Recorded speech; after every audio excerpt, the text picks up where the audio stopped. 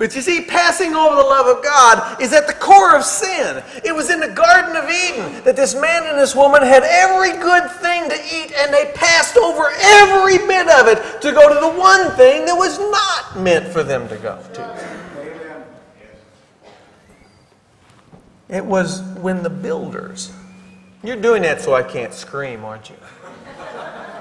It was when the builders passed over or rejected the living stone that they stumbled and fell. You see, the grace or gift of God that was Jesus, and they rejected Him so that their withering old bodies could enjoy a season of pleasure, thinking they had the upper hand.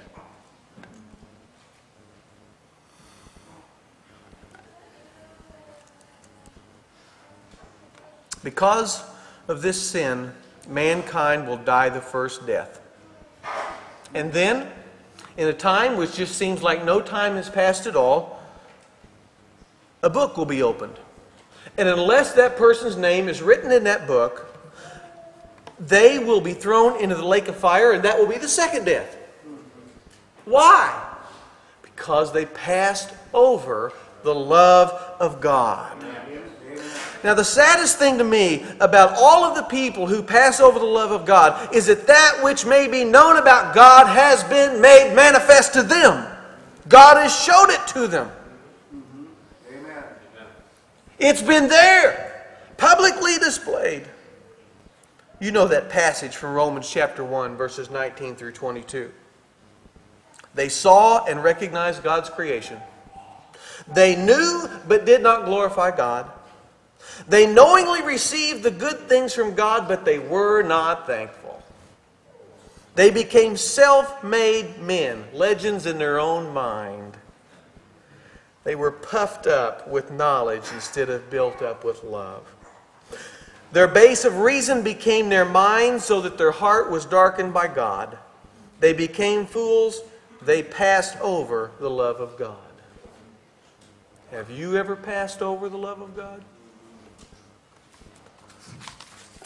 Our text tonight, Luke 11, verse 42 says, "But woe unto you Pharisees! You tithe mint and rue and all manner of herbs, and pass over the judgment and love of God. These ought ye to have done, and not have the other undone."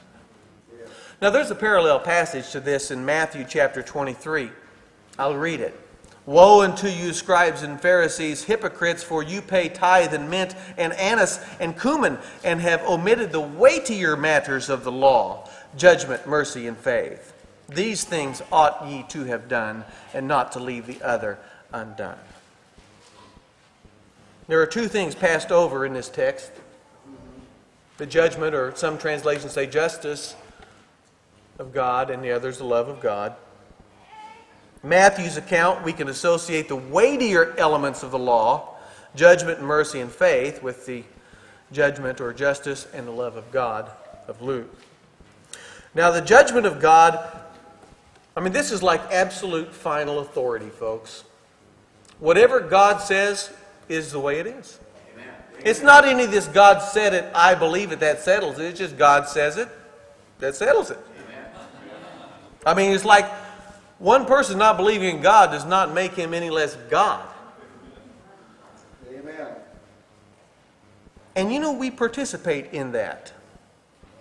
But I'm going to tell you, as brothers and sisters in Christ, we are called to participate in the love of God also. The Lord desires us not just so that we can be filled with His love, but so that we also might love. Amen. Pharisees were in the position of religious authority. Authority without the proper or humble position of the heart is an extremely volatile one. Take a look at the life of Saul. I'm talking of Kish. Started out very humble, very pious, very obedient, but he went out just the opposite way. What happened? Passed over the love of God in there somewhere. got on the wrong track. These words of Jesus were not spoken like for instruction to these Pharisees. I mean, he was not giving them some kind of little lesson here that they could go home and learn something off of it. This is a judgment of the hearts of these individuals. But I want you to know that Jesus did not come, he said so, he did not come to judge, but he did make judgments, and when he made judgments, those judgments were true. And so when he judges these people's hearts, it's right. We need to accept that. It's very easy to sit in the seat of judgment and point back at the Pharisees who are 2,000 years dead. But I'm going to tell you that pointing out the evil in someone else does not make anyone else more righteous. It does not help. Every believer must be careful in his or her finger pointing and accusations to make sure that their fingers are cocked and primed for restoration and not destruction. We have to be careful how we speak. While we have the Spirit of Christ, we are not Christ. I do not know what's going on in the heart of another individual. And while there are certain things that I can say God condemns that, when I approach them, I need to approach them in a way in which they might be restored. So I don't want you to walk out of here tonight thinking that you've got some license to go out there and assassinate people. Because that's not why we're here. We're speaking of the love of God. I'm just telling you what happens when you pass over it.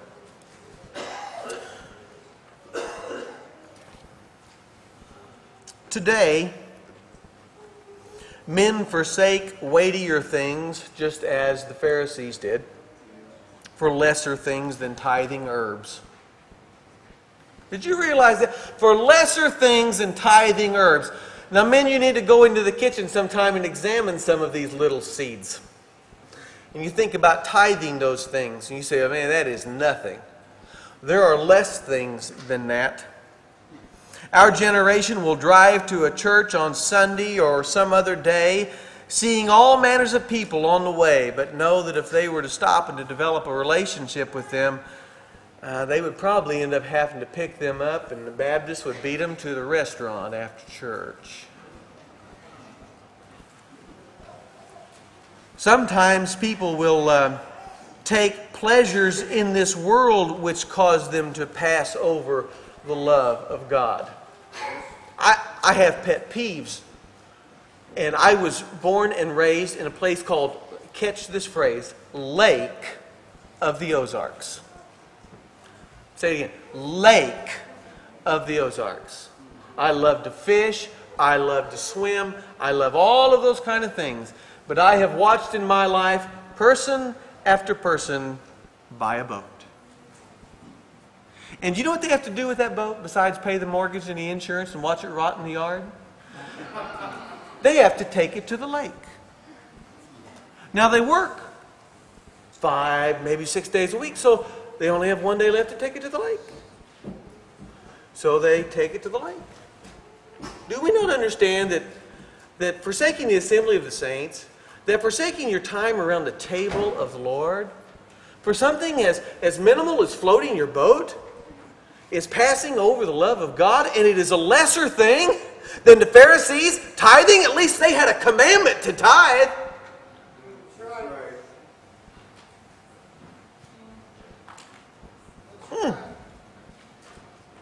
That boggles my mind.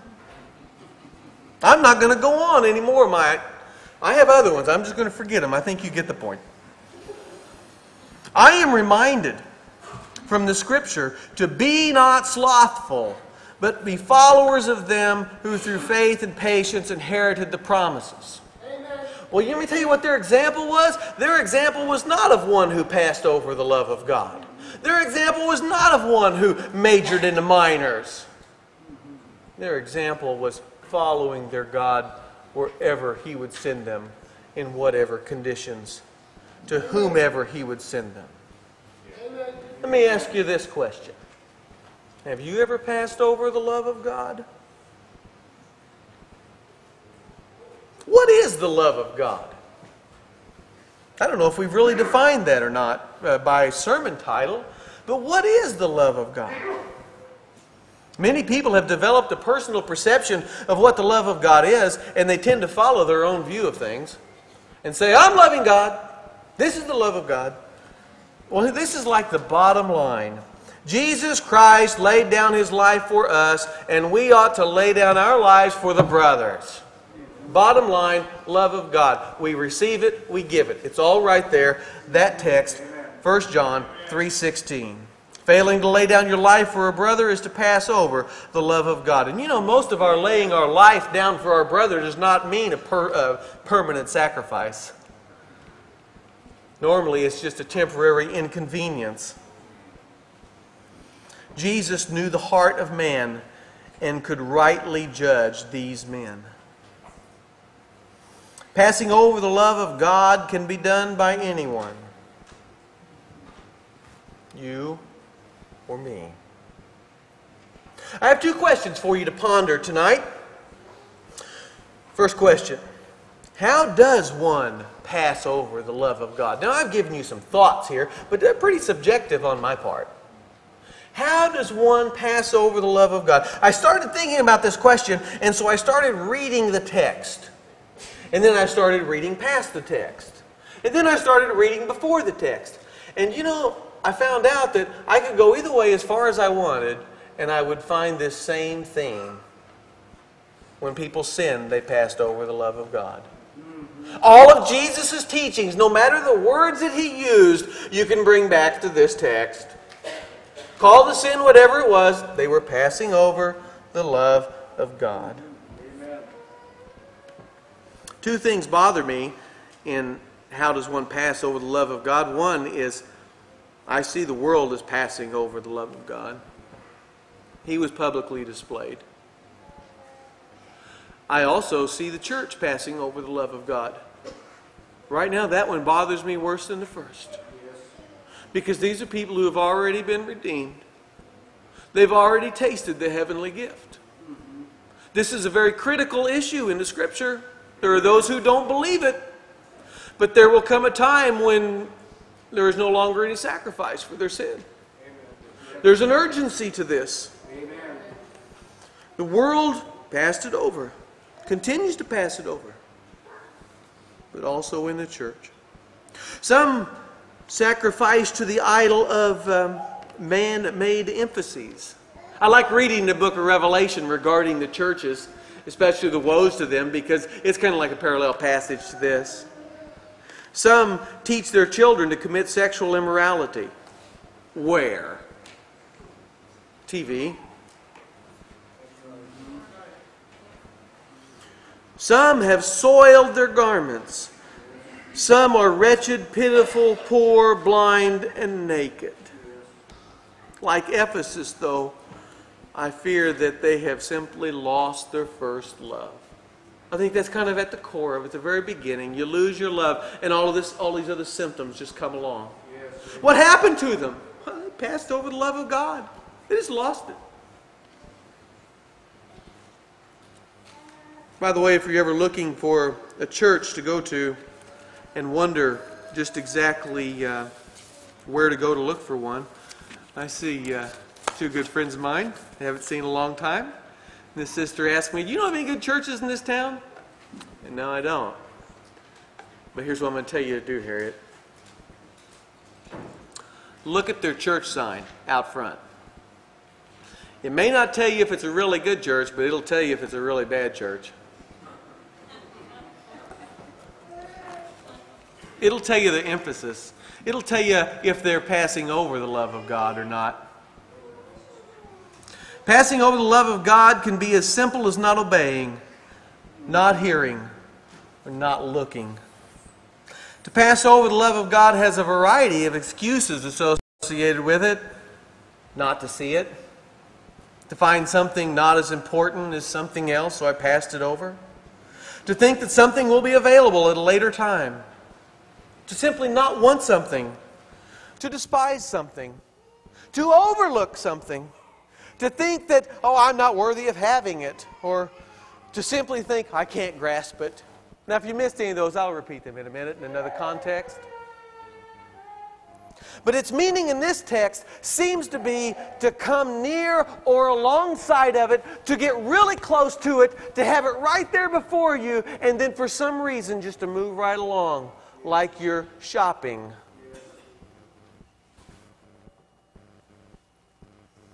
When Jesus spoke of passing over the love of God, He was not introducing a new thought.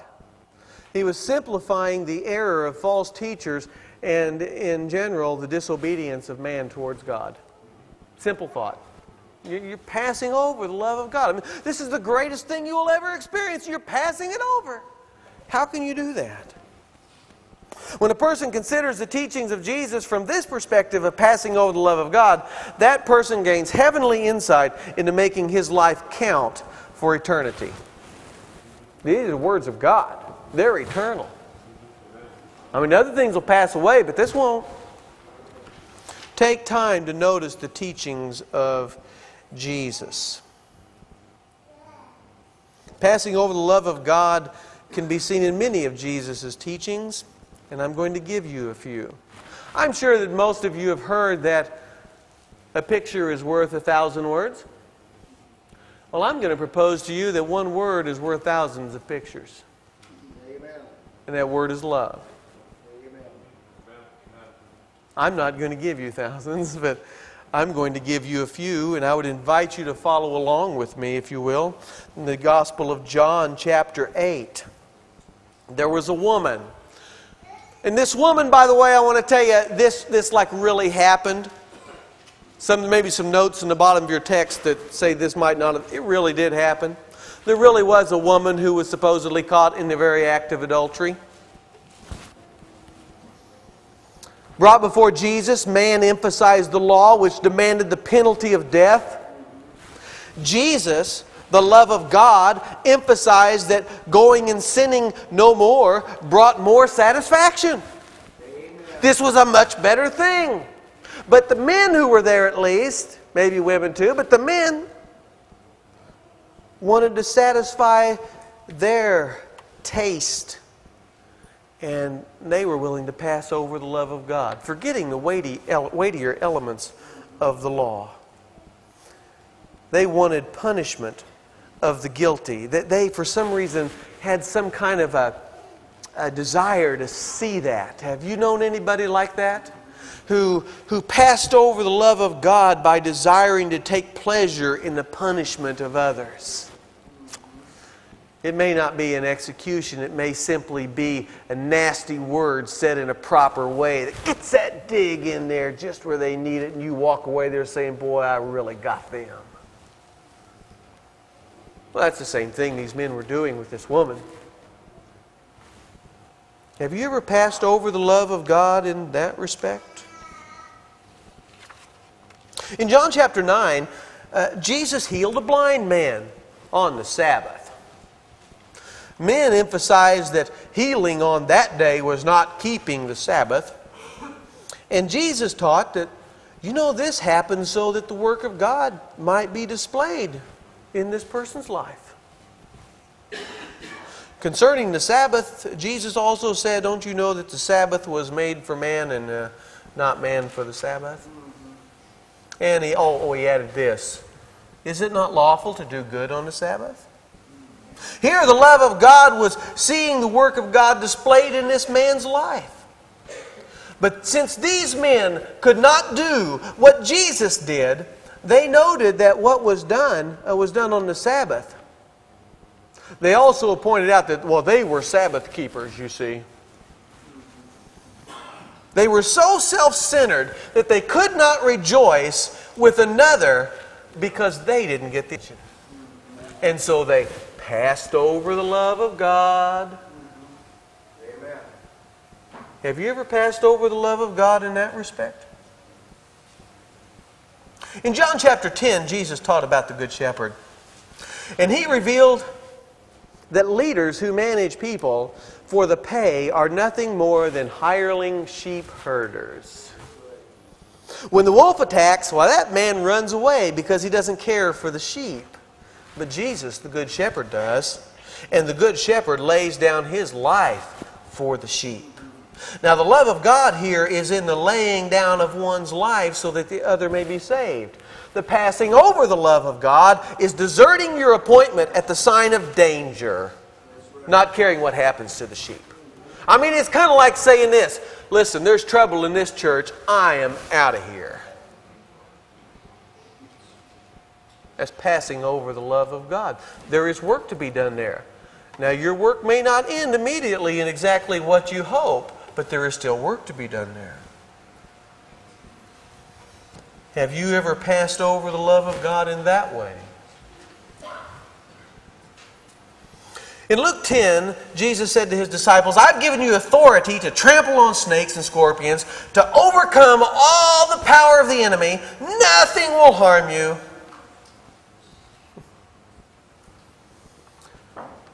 Do you know that upon their return, they were talking about these things, and Jesus said, do not rejoice that the spirits submit to you, but rejoice that your names are written in heaven.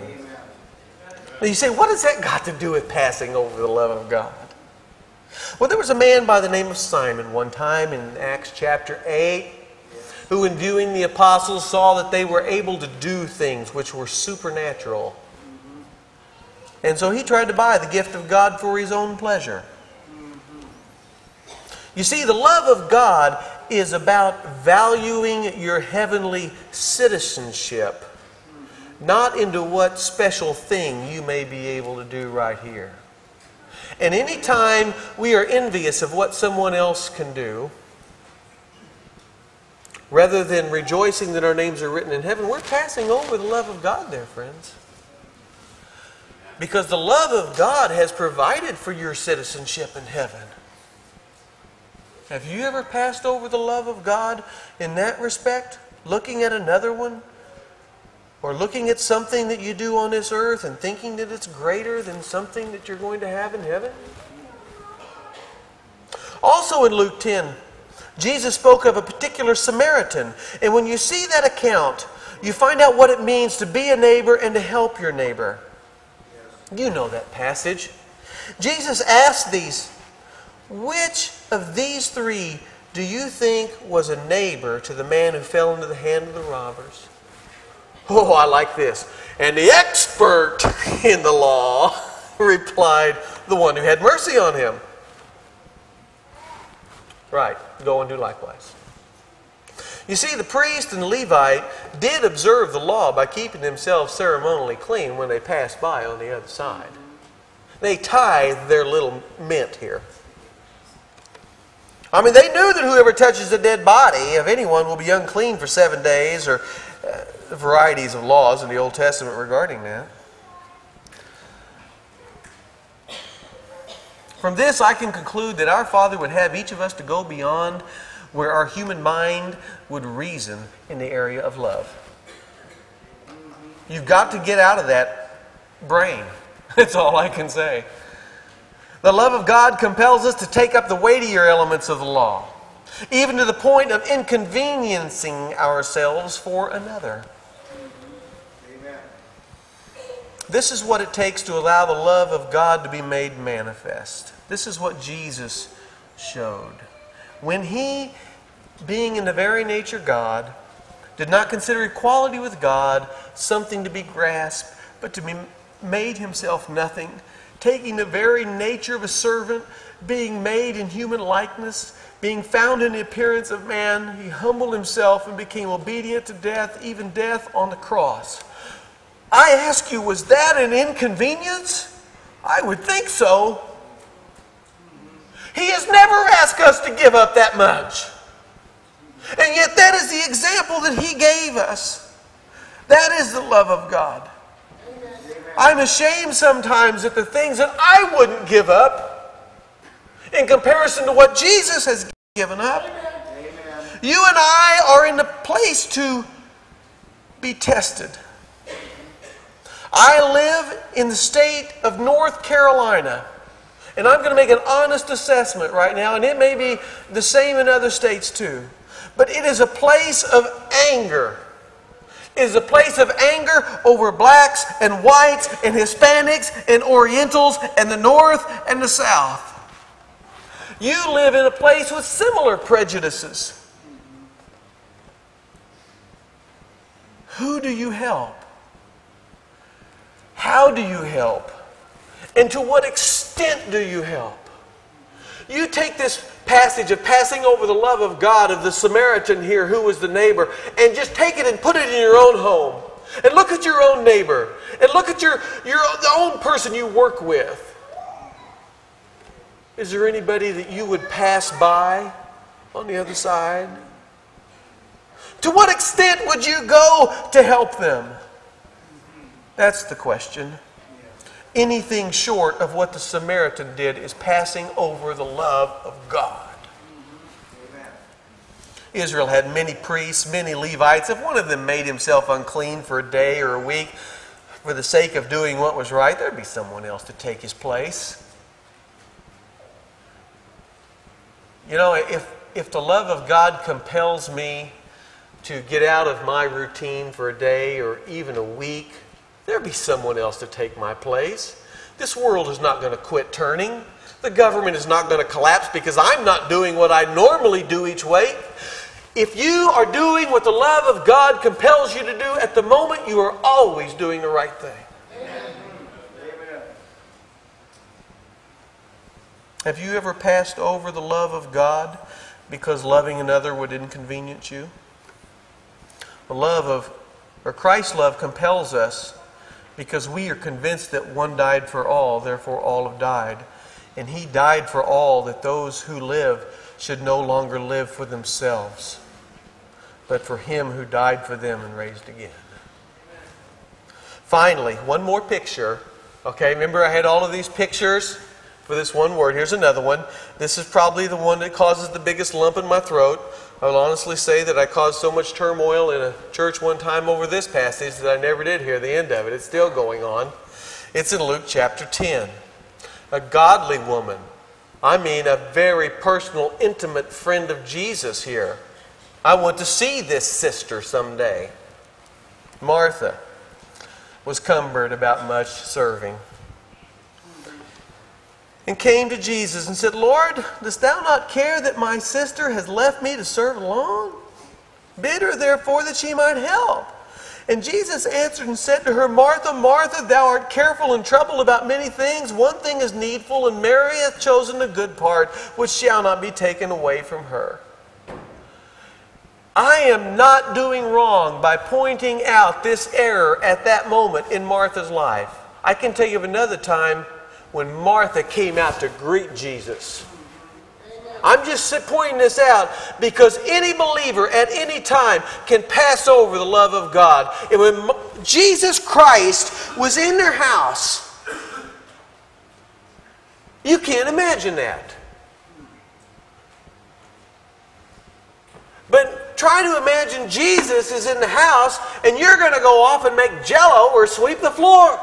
And He's sitting there teaching. This is what we're looking at.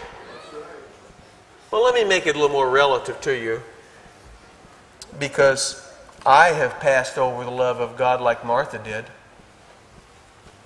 and it's not easy for me to say. Well-meaning Sunday school superintendents and money counters and ushers and people making preparations for fellowship dinners have passed over the opportunity to listen to the words of Jesus because of this menial service.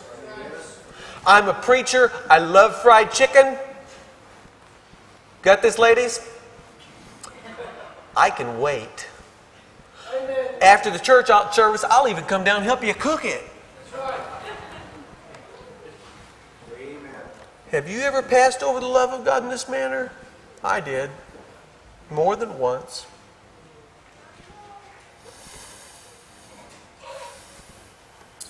I was raised in a place, in a church, where the Word of God was taught with fervency by Brother Roy Weiss. I'm going to tell you, I know I love that man. I love the Word of God because of his preaching. I mean, up until I was 12, 13 years old, I sat from as soon as I was able to leave my mother's lap, I sat on a second pew on the left side, right there, on the inside. I knew that he was God's man. And I was fervent for that. I got a little older. I got a little rebellious. I got out of high school. I got into college. Why is it that when you get that age, and Eric, I'm not pointing at you. He is that age. It's beside the point. You tend to get rebellious. Well, Brother Seth, I was 19 years old. And I was at a particular time in my life, I had many things going on. One of them was a hermeneutics class with you.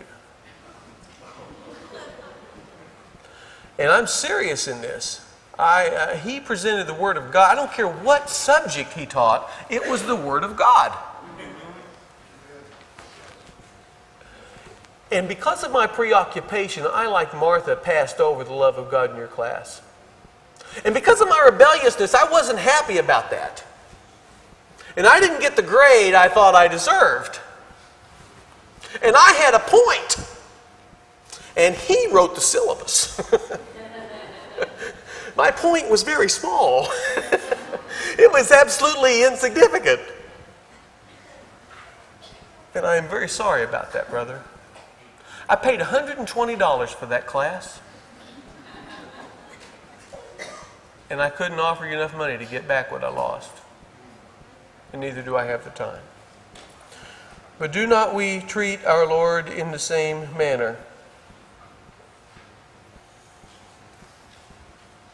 Isn't it true that we look to God and say, God, I don't like what I've got from you.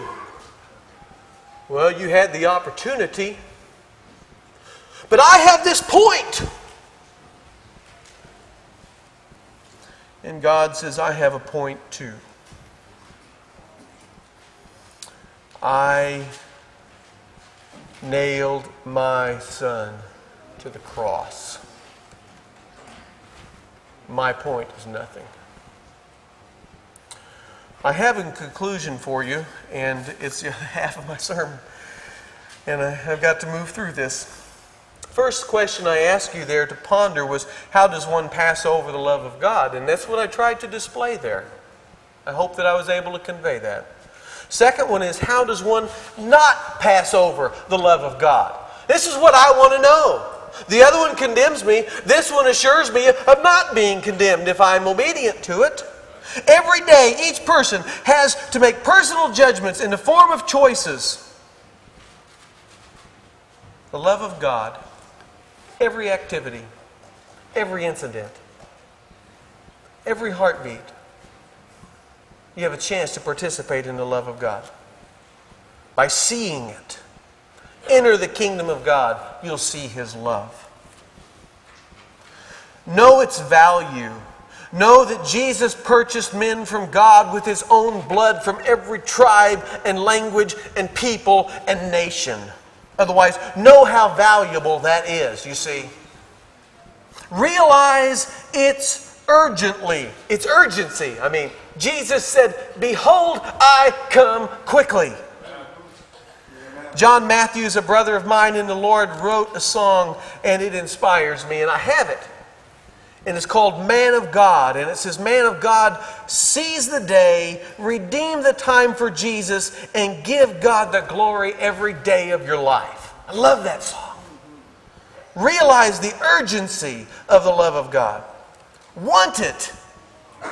Want the love of God. Paul said, I want to know Christ. I want to know the power of His resurrection. I want to know the fellowship of His sufferings and become like Him in His death. And somehow, I mean, this is like beyond human reasoning, somehow be like Him in His resurrection. Somehow. Folks, I can't tell you how the resurrection, but I believe it. I love it. Love the love of God. Embrace it. Examine it. really examine the love of God. Do you realize that if you were to meet an angel, I've heard of a lot of people who said they have, I believe that an angel might well ask you a question. What have you learned about the love of God? I'd like to have your insight. I would suggest you start learning more about the love of God right now, just in case you meet an angel, because you don't want to go away from there without having something to tell him. Amen. You've got to realize that God is just in giving you His love. Amen. He is just in doing that. No, you didn't deserve it. You're right if that's what you're thinking, but He's just in giving it. Amen. And then you've got to grasp it. Now, how do you grasp something that's intangible? Brothers and sisters, I don't believe it's that intangible. As a matter of fact, the Word of God tells me, Ephesians 3:18, that it has width and length and height and depth. I like that. Now, you may have to travel far and wide serving the Lord to find out how wide His love is. But when you get out there, as far as you can go, get a handle on it. Now, you may have to pray hard to know how high it is. But when you've really, really prayed, get a handle on that and know how high you are with Christ. And you might have to persevere for a really long time to know its length. But when you get out there so stretched out, get a handle on it. And you might have to serve in the lowest places that you can ever imagine. But when you get down there, you get a handle on it. And you hold it here, and you hold it here, and you hold it here, and you hold it here. Know the love of God. Grasp it with all you have. The treasure of God is Jesus, and He has displayed His treasure for the whole world to see. I mean, it is like a great pearl of great price. It is like a treasure in the field. When you see it, when you find it, whatever you have to do to get it, get it. Amen. Finally, if you have your Bibles, I'd like you to turn to Matthew chapter 26. Because what I want to show you is that if you have passed over the love of God, and I know some of you have, I know all of you have, but if you're standing or sitting here tonight and you are guilty of having passed over the love of God and feel like that's it for you, I mean, like you've done something that God can never forgive you of, I want to erase that from your mind. I want you to see. In Matthew chapter 26, one of the most touching passages of Scripture, we have the time when Jesus is taken. I mean, He is taken. And there is one by the name of Peter. Now, in verse 31, Jesus told them, "This very night you will all fall away on the account of me, for it's written, I will strike the shepherd, and the sheep of the flock will be scattered. But after I've arisen, go ahead into Galilee." And Peter says, "Even if all fall away on account of you, I never will." "I tell you the truth," Jesus answered, "this very night before the rooster crows, you will disown me 3 times. But Peter declared, "Even if I have to die with you, I will never disown you." And all the other disciples said the same. Well, the night goes on, and we know that Jesus is taken. He's arrested. And then He is taken. Verse 57, turn there. "Those who had arrested Jesus took Him to Caiaphas, the high priest, where the teachers of the law and the elders had assembled. But Peter followed him at a distance, right up to the courtyard of the high priest. He entered and sat down with the guards to see the outcome." The chief priests and the whole Sanhedrin were looking for false evidence against Jesus so that they could put Him to death. But they did not find any, though many false witnesses came forward. Now imagine, Peter's watching. No evidence. Sounds like a place I want to be. Finally, 2 came forward and declared, "This fellow said, I'm able to destroy the temple of God and rebuild it in 3 days." High priest stood up, said to Jesus, Are you not going to answer?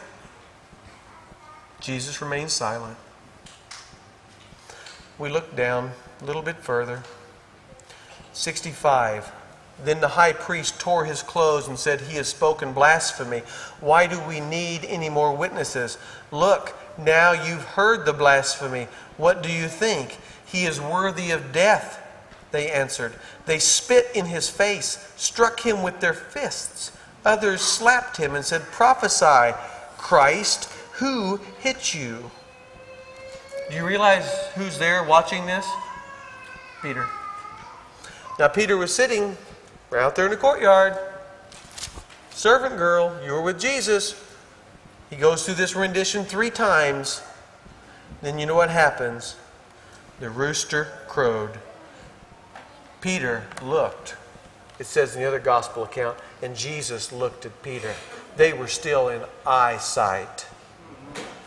Peter knew he had this opportunity to fulfill his confession and commitment to Christ. He chose at that moment to pass over the love of God, and he rushed out of there. He went out, and with all of the guilt that was upon him, he had denied his Lord, his Christ, his Savior. He had passed over the love of God. And not only did he know it, he knew that Jesus knew it, because Jesus had prophesied it, and Jesus sustained it with that eye when he saw him, and with the cock that crowed. Oh, but not all is lost, because Jesus said, after you do this, Peter, return and strengthen your brothers. How in the world could Peter, the one who deserted Jesus, return and strengthen the brothers? By this: I have known the love of God because I sinned against him and he forgave me. And he could look at his brothers and say, you have sinned against him too. You were there with me and you made the same confession. You sinned, but he will forgive you too. Maybe tonight you come here tonight and you feel the weight of condemnation because you have passed over the love of God, and you think, God can't forgive me. I'm going to tell you, as just one of the many who has passed over the love of God in return, that he has forgiven me, and he will forgive you too. Thank you.